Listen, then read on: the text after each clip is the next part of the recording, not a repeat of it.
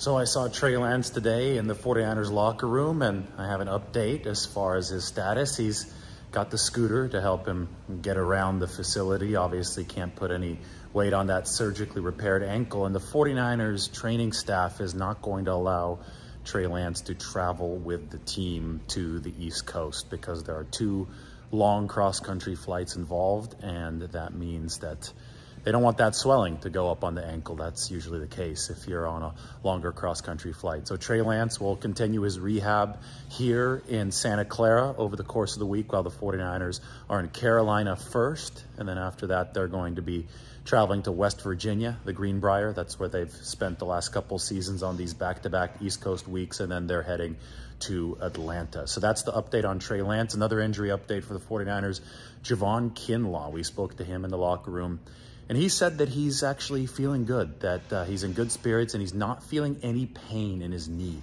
And that, I think, is very significant. It's a fluid buildup issue for Javon Kinlaw that he said that he actually expected following ACL surgery. He knew that this was going to be a battle throughout the season to get his knee consistently and fully right. So Kinlaw has not practiced yet this week after not playing against the Rams on Monday, but he's in good spirits. He says that he leans on his mom, actually, when he needs to get through some tougher times, and he's disappointed that he can't play. But to me, it sounds like Kinlaw will be available sooner rather than later for the 49ers. One more note on Trey Lance. He will attend all 49ers meetings via Zoom while they're on the East Coast, and that means he's going to have to be up early because of the time change. All right, time for me to go home. Everybody take care as we leave Levi's Stadium and head back to San Francisco.